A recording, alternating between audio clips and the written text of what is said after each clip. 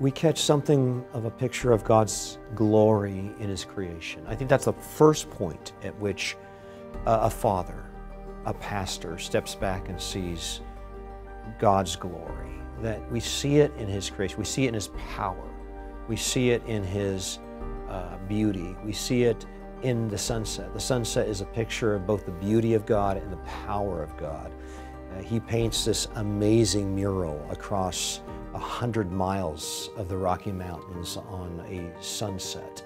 And then He erases it and he makes it even more beautiful. And we catch a sight of this and we understand something of the beauty of God, but nothing expresses the beauty and the glory of God as much as the cross of Jesus Christ, in which the gloriousness of God is most perfectly presented to us. And I don't think we're ever going to see or experience or to know anything more of the glory of God than what we see at the cross of Christ, in which He expresses His love for us, in which mercy conquers His justice, in which His love overwhelms His wrath, in which He brings about the redemption of His people to the glory of God.